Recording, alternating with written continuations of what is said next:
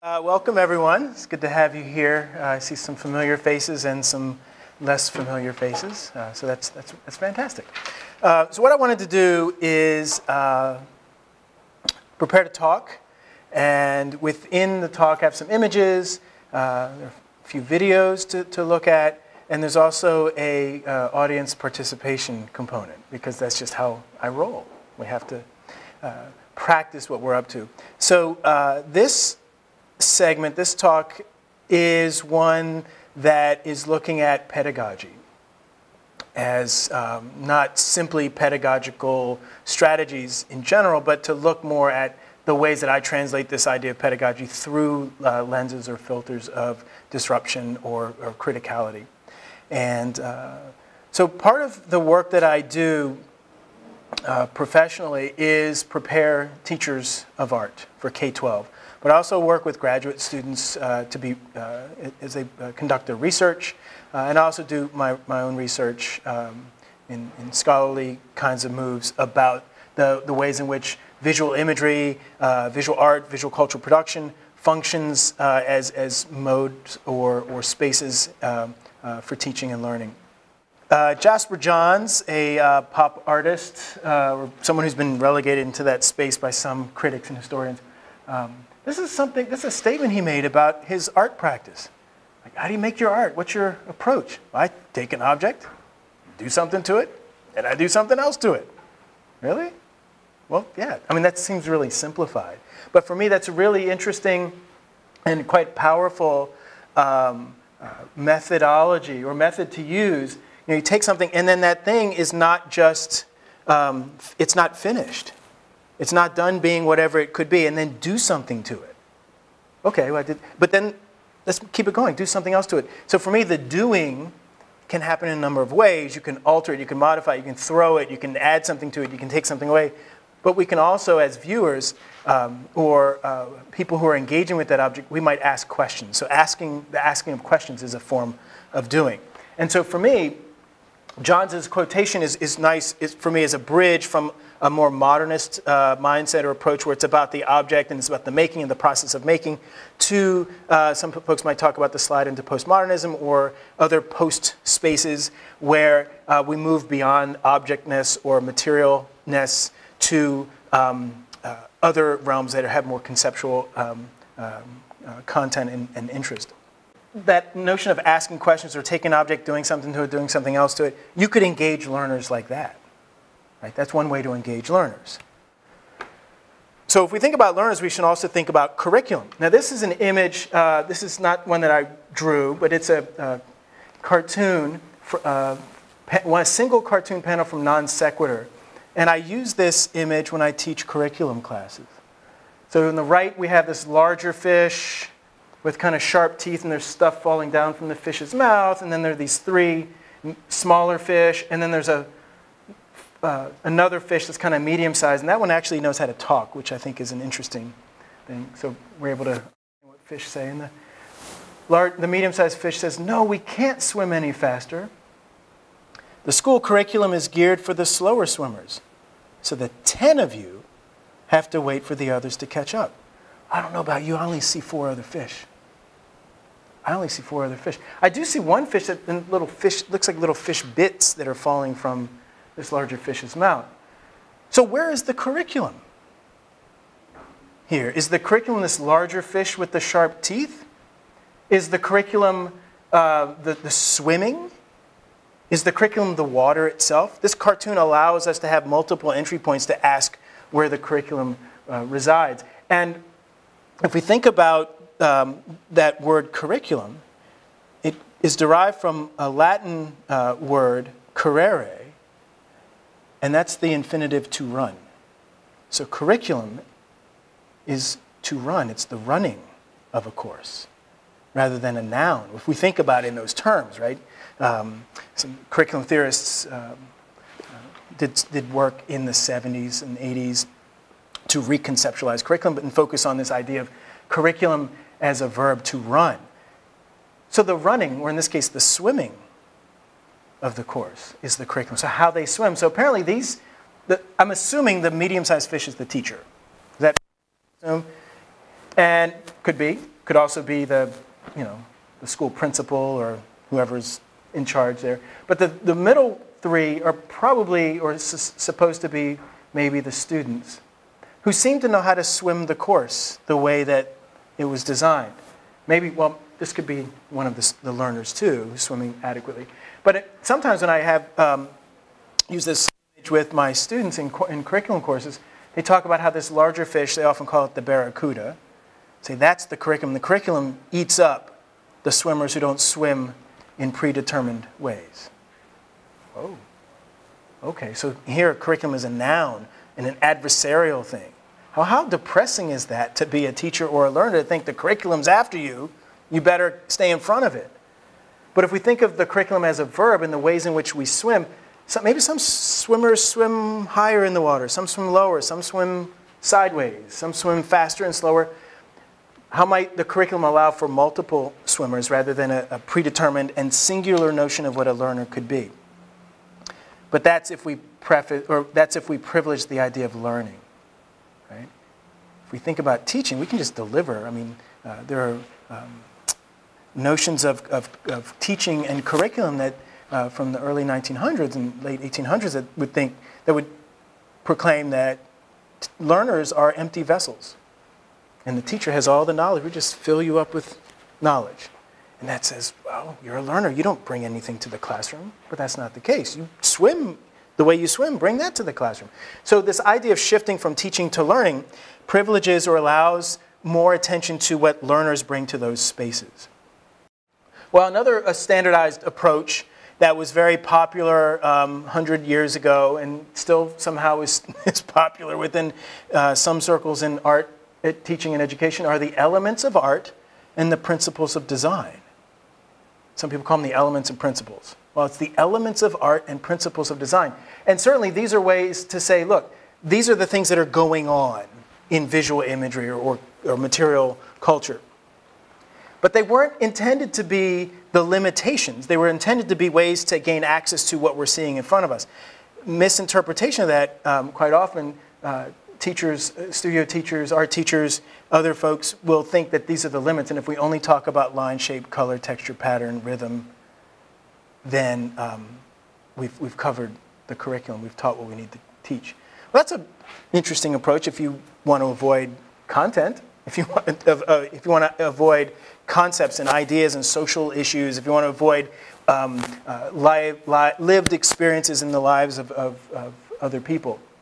And certainly when you're looking at works of art that are representative of or reflections of lived experiences, to omit interest in what we're seeing and what is being represented by simply limiting it to a formalist, and this is formalist notions, then we're missing part of the conversation. So a number of years ago, Olivia Goody, who is a scholar at School of the Art Institute in Chicago, she said, look, we're living in, we're not in this modernist notion, and there are different ways that we can mobilize art practices. And she constructed this set of postmodern principles by looking at the work that her students were making during weekend art classes in the Spiral workshop. And she said, you know, there's other principles, the elements of art and principles of design, those group of seven elements and group of seven principles, we're guiding and have done some work in art curriculum. But she said, as I look at the work my students are making based on the assignments that we're up to in the Spiral curriculum that are focused on themes, focused on social issues, focused on concepts, focused on lived experiences, she said, of all of these works, these seven principles seem to emerge. Not that the elements of art and principles of design aren't there, because I'd kind of dare you to point to something in the world that you can't talk about in terms of line or shape or texture, right? So she's saying that from looking at the students' work generated from a thematic approach about concepts and lived experiences in the world, text and image is a postmodern principle. Hybridity, this idea of things kind of overlapping and molding, merging together, gazing, the way in which one looks and the perspective from which one looks and how one is looked at. representing, not just to represent something, but how one's identity gets represented or how one represents oneself. Appropriation, borrowing from one context to another. Juxtaposition, the critique of two objects or two images in relationship to each other. Recontextualization, similar to appropriation, but taking something out of one context, putting it in a new context. Now it speaks differently about this other context. And layering, this idea of how narratives or layers can be read through each other for multiple meanings. And I love what she says, which is also the pull-out quotation from this article. An infinite amount of time is wasted in misdirected effort because tradition has a strong hold, right? I mean, there are other things that we can be doing, but because we're regimented in tradition, we just can't get there. All right, so let's engage some learners like this. How about being some learners? Good? All right, we have large paper. These are essentially jumbo-sized Post-it notes. And we have markers. We have markers of different colors. Most of them are also gigantic size. It's like this larger cartoon version of Post-it notes and little markers. And what I would like you to do is we're going to use this approach where we're going to do, it's derived from think, pair, share, right? This approach of learning, where I want you to think on your own, and then you're going to find someone else to pair with and connect with, and then you're going to share your ideas with each other, and then we'll share with the group. So what I'd like you to do right now is, if you have something to write with, that's great. I don't think we brought any like normal size paper, but I'll give you 2 minutes to do this first part, to think on your own. What I would like you to do is choose one. I'm not going to decide for you, but I'd like you to choose on your own one of these tasks, or one of these statements, and I want you to come up with a list. So if you choose the first one, you're going to come up with a list of 10 important women in the history of the world. Don't show anybody. Keep it to yourself for now. Or you could choose the second one. You can make a list of 10 important events in the history of the world. Or you could make a list of 10 important human creations in the history of the world. Does that make sense? 2 minutes, go for it, and then we'll come back together. The activity that we are doing is one that I use in a curriculum development class, and also curriculum theory class, usually near the beginning of the semester, to underscore this idea that curriculum development, curriculum design, curriculum as a general practice is a political act, and it's based in values, it's based in experiences. Imagine a textbook company approached you and says, oh, you could get this contract for a textbook, a history book.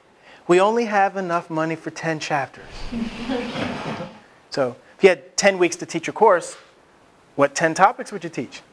You got to decide what doesn't get taught. Deciding what is not in the curriculum is part of the political act, is part of the decision making. So these 3 prompts are ones that I've used for years and years and years to do exactly what we did. You did it in like 15 minutes. I typically spend 15 minutes having the students generate the ideas, and then we spend 45 minutes critiquing and interpreting. We're not going to spend 45 minutes critiquing and interpreting, but I'll lead you through some of the things that I like to do. Which prompt was this one? This is events? This one? Yeah. Creations. Creations? What was this one? Creations? Women? Creations. Now notice the prompts are, we'll talk about how I worded the prompts in a little bit. I find it interesting, this is just the way I'm reading your lists. 1, 2, 3, 4 of the 5 lists use numbers. My assumption is that the one entry next to the number 1 is the most important. Only because it's listed, I'm just kind of culturally, you know, in that habit. When I see a 1, I think of that being first. Usually first is most important. Unless you're David Letterman, you're reading your top 10 list backwards. If you had a last-minute email from the publisher, oh, we just got some more money. We could add another chapter to your textbook. But you got to tell us by the end of the business day today. Could you come up with your number 11? Right? Or, oh, I'm sorry, our budget has been slashed. We have to cut 2 chapters. Which 2 are the least important? These are questions that curriculum designers, curriculum developers make all the time. Teachers, how much time do we have in the semester or the school year to teach? Oh, we only got so far. We got to hurry up and rush because this is more important. And somebody else told us this was important, so we got to teach. Well, I'm not teaching that. That seems less important. These are political decisions. But what is in is only there because it wasn't left out. A critical pedagogy, or a pedagogy that I like to enact and encourage my students to use, is one that asks these kinds of questions. It's constantly in this frame of asking. Even when we have our list, even when we have our decision of what seems to be important, well, why is this on the list? And where else does this allow us to go? And if we take Toni Morrison, what can we do with her work? Where does her work allow us to go? Following Jasper Johns. And then where does that allow us to go, right? Take Toni Morrison, not an object, but we can think in those ways, right? Take this entry, do something to it, do something else to it. The word most doesn't appear in any of those prompts. Did you pick up on that? Why do you think I didn't put the word most in there? Too much pressure. Too much pressure. On me, I could have easily written. I'm fine with 4-letter words. I can just. So too much pressure for whom? For us, for trying to like think. Well, at least for me, that's how I would feel. Like, what's the most? Oh. Even though I think we still sort of tried to do that, it didn't feel. It felt like, okay, what are 10 important events? You know, we can come up with. Okay. I mean, it's subjective. What's most important to me is probably not what's most important to you or her or anyone else sitting here. Okay. Most of mine got in the way of the word important, because if you don't have the most there, you think, what is important? Maybe more quickly, or then you would have thought. So it's kind of a pedagogical strategy to take some stress away, to allow entry, to remove some of the complications embedded in just working out the different values ahead of time anyway. I mean, certainly those are important conversations. That's not the stress. I don't like to induce stress in students. But to make an activity or allow an activity to have points of entry for people where they feel like they can be part of that work is crucial. I also think Yes. that now that all the lists are done, that because the word most is not there, this is not a final list. So I can look at somebody else's list and say, okay, that is also important, as opposed to like a final list of the most important. So it allows for change even after it's done and out there. Absolutely. So it's not fixed. Absolutely. But that notion of curriculum for a lot of people, it's fixed. It's done. It's a noun. It's not a running. It's not a continuation. It's not a springboard and a prompt. You're exactly right. It's a point of continuous learning. Yeah, good stuff. All right. So let's slide back up here. Wow, this is about 20 years ago. And I was working with hypertext software, StorySpace. So you kind of see that map in the upper left. And my idea was, I go to the barbershop and I get my hair cut. But I learn a lot of stuff in that barbershop. I think this barbershop might be a curriculum, might be an educational space. No, it's a hypertext. There's a bunch of moving parts and different relationships. Maybe it's all of those things. So I started to overlap those different thoughts into a piece called Pat's Barbershop. One day I asked the gathering of barbers and clients, what can someone learn in here? Meaning, what can someone learn in this barbershop? And this barbershop is in Norfolk, Virginia, predominantly African-American segment of Norfolk. This was when I was on faculty at Old Dominion University. So I asked Pat, the owner and lead barber, what can somebody learn in here? And according to Pat, people learn a lot about life, education, business, the street, the whole nine. Someone else noted with a smirk, they learn what a gram is. He was talking about illicit substances. How much you can get for a stolen TV. And they can learn that crack is good. We love crackheads. What he meant was, the first part he was actually being sarcastic, but the second part was he was being more supportive. In a matter-of-fact tone, one of the barbers commented, if you could put a camera in here for a week, you could make a movie. At one point, Pat himself responded to my question in a melodic chant, OJ did it, OJ did it, a reference to a scene in the movie Barbershop in the famous court trial. Later, in a more serious tone, Pat proudly stated, "Younger teenagers learn from me. Don't sell drugs, be successful, keep a straight head." Pat admitted that in his place, you learn about everyday life. And this project went on for years.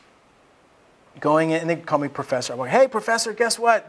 And they would start to tell me what they learned recently, and so I'd get new lessons. And so this article is filled with different ways to think about that barbershop as a hypertext. Looking at other subsequent work, not only my artist in residence here at MIT this year, but I'm also an artist in residence at a local elementary school back where I live. I've been working with first graders and third graders. So you know what I did a few weeks ago? I talked to third graders about epidemiology, which is what you do, right? Showed them this map. My intention wasn't to talk specifically about epidemiology. My intention was to talk about how the visual representation of ideas, or how the visual representation of data, the visual representation of information might allow us access to ways of knowing and understanding that we wouldn't have without those visual representations. So here we have a segment of London, and you see a bunch of dots there, and those dots essentially are the places where John Snow, in the late 1800s, identified people who had died from cholera. And his theory, which was different than the local theory and the common theory at that point, his theory was people were getting cholera from water. Everybody else says, no, it's in the air, or it's divine intervention, or something else is going on. John, you don't know what you're talking about. So I told the kids this, but I didn't tell them this yet. I said, here's a map. What do you see? Oh, it's a map. Okay. And then what else do you see? Well, I see a bunch of dots. What do you think those dots are? Well, maybe those are the people. That's where they live. Or maybe that's where something happened. Why are there more dots here, not there? I don't know. And they said, oh, wait, there's some X's. What do you think those X's are? And they had all these ideas. Well, you don't see the X's here, the X's. The X's are here. Oh, okay, that's helpful, thanks. So what's going on? Tell me about the relationship between the X's and the dots. Oh, well, most of the dots are in the middle, and most of them are around that green dot in the center. I said, oh, you know what? That's what John Snow thought too. Guess what he figured out? That's where the people were getting sick. That's where the people were dying, because they were drinking the water. And it was because he was able to visually represent the data, he could get to this observation. They thought that was pretty cool. Then I told them, so now here's a new word, epidemiology. Bunch of 8-, 9-year-olds saying epidemiology. It's great. But they started to understand how visual representation of information allows access to ideas in different ways. And I said, if you like this map, what about this one? Other people thought that that map was interesting too. How many different ways could you represent data visually using a map? Other people thought John Snow's idea was really cool. They came up, oh, and then as soon as I showed this, oh, that's Google Maps. 8- and 9-year-olds know about Google Maps? Yeah. So now, how does Google Maps play into how we might teach in elementary schools about space, about visual representation? Just taking an object and doing something to it and doing something else to it. I do something similar with my pre-service teachers. As they're preparing to become teachers, they're preparing to go out into classrooms to do their student teaching, when they're trying to figure out how learning and teaching happens in educational spaces, one of the tasks I give them is, all right, go out and do your next observation. What I want you to do is, when you sit down, I want you to draw a map of the classroom on a piece of paper. And take with you a marker that you know will bleed if you leave it too long on the piece of paper. And what I want you to do is I want you to make a note of where all of the furniture is in the room, entry points, exit points. I want you to indicate where the students are when you enter the room, and indicate where the teacher is by putting your marker down. And the entire time that you're there, you move your marker wherever the teacher moves. When the teacher stops, you stop your marker. When the teacher starts moving, you move the marker. So if the teacher stops, the marker stops. If the marker stops, the marker starts to bleed. It starts to, over time, take up more and more space. And then I collect these maps, and we look at them. We start talking about the relationship between where the teacher is in the room, where the learners are in the room, how the content is conveyed. We talk about, well, what were the kids doing over here? If they're sitting over here, what were the kids doing? Because it looks like the teacher was over here most of the time. Were they talking? Were they engaged? Were they moving around the room? I'll show you some other maps. This person didn't use a marker, so they just kind of kept scribbling and overlapping. This is curious, isn't it? This teacher is either exhausted or on rollerblades or something. The teacher's all over the place, maybe not in a bad way.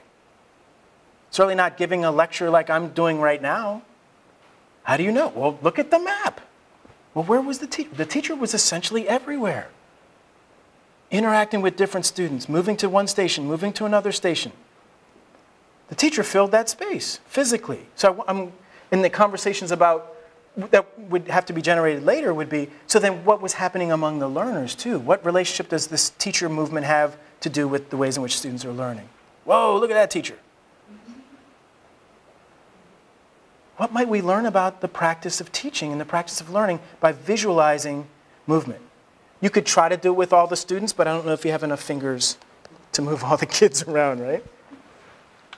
Interpretation, the construction of meaning or the attending to the construction of meanings by talking about and making sense of works of art. Ooh, do you know about America Rock and Schoolhouse Rock? When I was a kid, these shows would come on Saturday morning cartoons between the television, between the cartoons.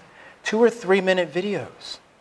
Schoolhouse Rock and America Rock. America Rock was a way for us, was a way to learn about the history of the United States, or a history of the United States.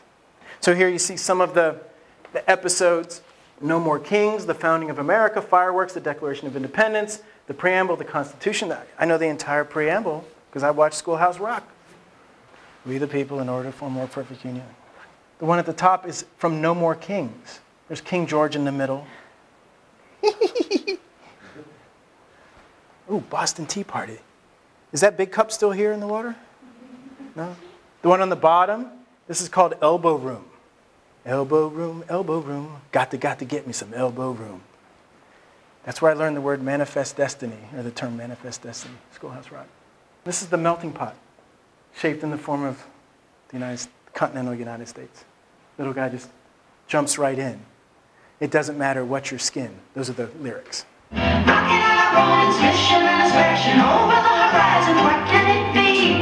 The pilgrims sailed the sea to find a place to call their own. In their ship they flew where they hoped to find a better home. They finally knocked on Plymouth Rock, and someone said, "We're there." It may not look like home, but at this point I don't care. Oh, they were missing Mother England. They swore their loyalty until the very end. Anything you say, King, it's okay, King. You know it's kind of scary on your own. Gonna build a new land the way we planned. Could you help us run it till it's grown? They planted corn, you know. They built their houses one by one.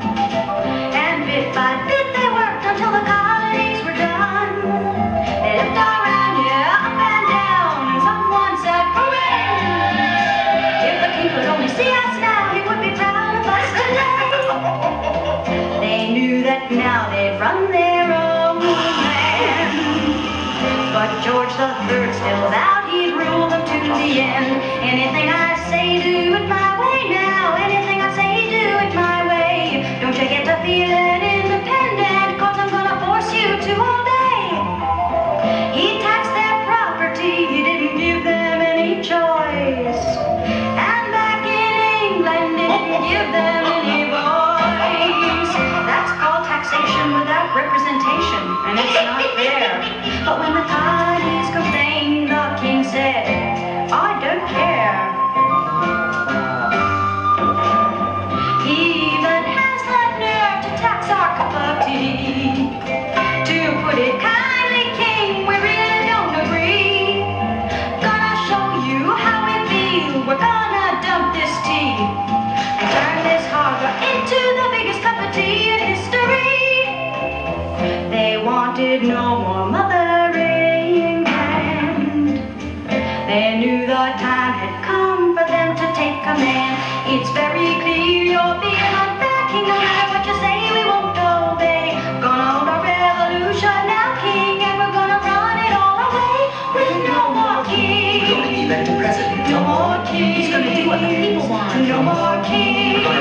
our baby. No more kids tell us what to do. Rocking out a rolling position and splashing over the horizon. What can it be? Looks like it's going to be a free country.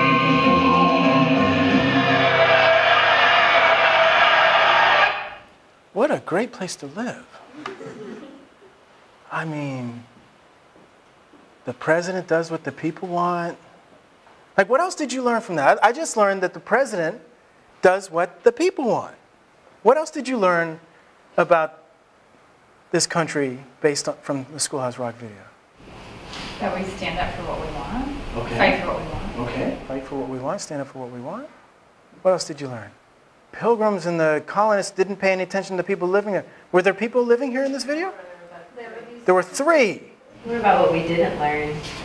Oh, what we didn't, tell me something.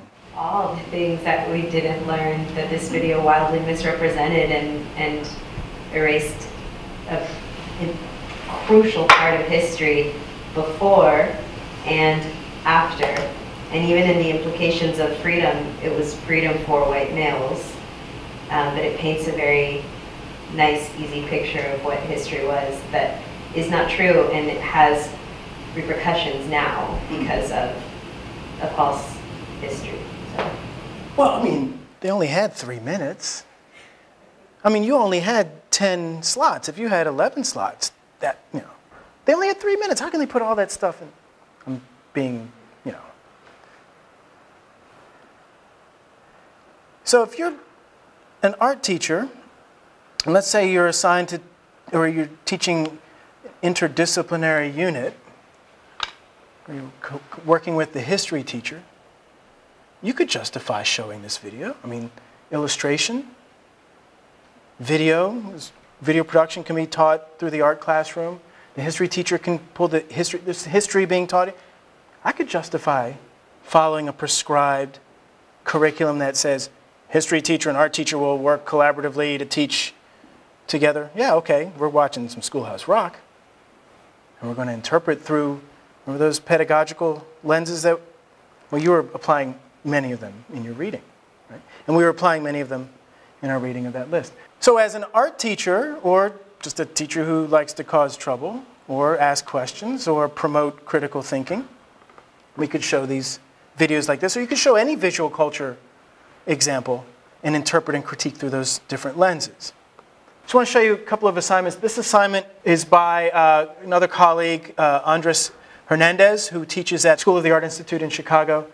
And so this is a project that he asked his students to do, where he uses this quotation to talk about this and to question this term, informal settlements. Now, you think about refugees, you think about people who've been displaced, and to think about the housing that they have constructed for themselves as informal, really? It's as formal as it's going to get for those folks in that moment. I mean, the terminology itself is problematic. And so he's thinking about these, you know, if you think about these kinds of places, it says, in fewer words, the city produced by the people. So inspired by that notion of a city produced by people, he tells the students who are learning to be art teachers, and we have these open spaces at Vermont College of Fine Arts, you're going to take one of the spaces and you're going to build a shelter out of cardboard, and it has to have, and there are certain criteria. You have to have a certain number of people in it, and by doing that, at the bottom, you see the purpose of this assignment is that it's this intuitive building using limited materials and is focused on a one-to-one scale, or the scale of real life. So right there, because it's not a model, because it's scaled at real life, there's a way that our bodies enter into the reality and maybe into the reality of other people. It says, further purpose is to design. This design brief is a basic introduction of site specificity as well as full-scale prototyping and sketch modeling. And then at the end, you know, these models can be used to talk about principles of structure, enclosure, construction techniques. Right? So these are elements I would assume that are part of many other disciplines, architecture, urban planning, and so forth. But the idea is that he's drawing from a quotation from a theoretical argument, focusing on a term, and saying this term is problematic. Let's see what we might learn and how we might trouble this term through the act of making works of art. And then those works of art allow us to gain literally entry points into them, but also entry into the complications of what those terms mean. Here's another assignment Andres provides the students. Find a building and engage with the spaces, and then document it through photography. So what do you learn about the spaces of, what do you learn about the physicality of a building by becoming part of that building, by becoming part of the negative spaces? You could write about it, you could measure it, tape measures, or your body could try to fit in there and try to understand what that space is about. I know from teaching drawing, one technique we can do, if we put a chair or a series of chairs or still life in the middle of the room, we all had our drawing paper, we could start drawing what we see. And that would get us so far, but one strategy an art teacher will always do, or often do, is say, I want you to draw what's not there. I want you to draw the negative space. And when you draw the negative spaces between the chair, the spaces between the bars, and the spaces between the handles and the rungs, by drawing and rendering those negative spaces as accurately as possible, you render the positive spaces. So what do we learn by studying what is not there, or the neglected spaces? We learn more about the presence of the dominant structure. So there are a number of books about pedagogy and about translating art practice and pedagogical engagements in public spaces. Right? So I'll just conclude here for some questions. Like, you know, you can engage learners like this. Or you could do boring stuff. It's up to you. All right, thanks.